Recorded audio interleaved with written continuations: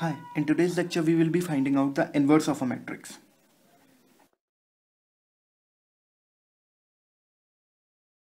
For all of us those who don't know what does an inverse look like, inverse of a matrix is denoted by A inverse, which is adjoint of A by determinant of A.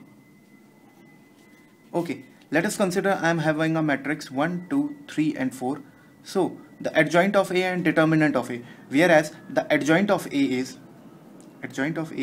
the transpose of cofactors of A. Now to find out inverse of a matrix, we have to first find the cofactors, then determinant, and then we have to do the inverse of the matrix at last. This whole process takes up a hell lot of lengthy time. To avoid this lengthy time, So the trick to find out 2 cross 2 inverse matrix, let me having an A matrix of 1, 2, 3, 4. So A inverse will be simply 4, 2, 3 and 1, and I will be negativizing the random diagonals which are the from bottom to up.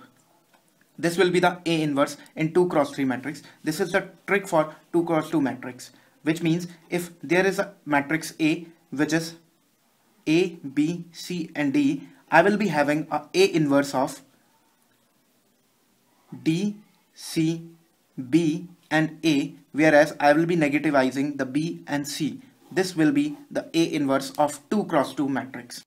Now for an example, I need to find out inverse of a matrix of a 3 cross 3, which is, for an example, 1, 2, 2, 2, 1, 2 and 2, 2, 1. This is a matrix.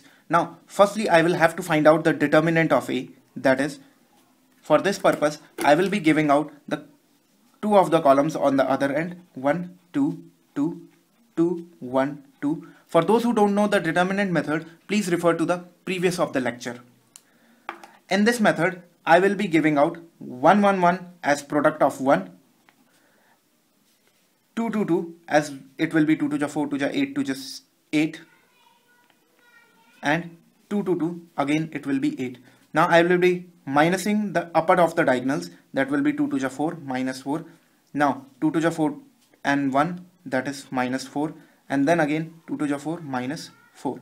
The determinant comes out to be, now the determinant of the matrix is 5.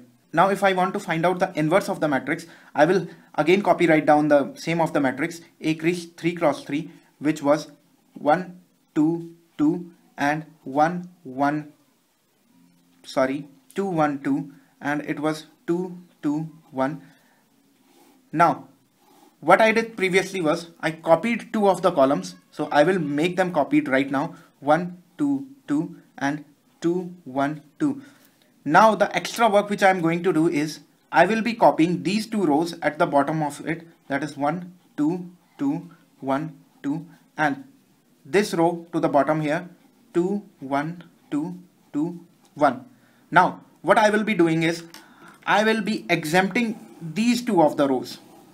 Okay, I have exempted these two of the rows, and I will be taking A inverse as 1 of del A, which is determinant I have found out, that is turns out to be the 5, and now I will be figuring out our matrix, which will be the A inverse matrix. Coming up on the matrix, that will be the first item which is supposed to be represented over here will be coming out from the first 4 of the elements. Now these 4 of the element is 1, 1 ja 1 and 2, 2 ja 4, that is 1 minus 4. Now the second of the element which is on the column wise, that will be coming out from the row itself, that will be 2, 2 ja 4 minus 2, 1 ja 2, that is 4 minus 3, 4 minus 2, sorry.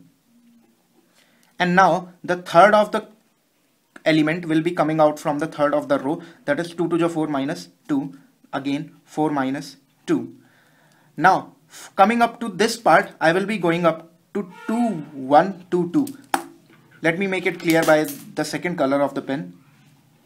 This of the column will be giving this of the part, that is 2 to the 4 minus 2, 4 minus 2. This part will be given by 1, 1 ja 1 minus 4, that is 1 minus 4. This of the part will be giving this part, that is 4 minus 2 again. Now this part will be giving this one, so 2 to the 4 minus 2, 4 minus 2. This will be giving this part, 4 minus 2 again, and this will be giving the last part, that is 1 minus 4 again. Proper solution of this particular problem, it comes up to be A inverse as 1 upon 5, that was the determinant, and here comes our matrix from 1 minus 4, that is minus 3, 2, 2 again, here also 2 minus 3 and 2 again, and here also 2, 2 and minus 3. This comes up to the A inverse of the matrix, which is simply done by a shortcut trick.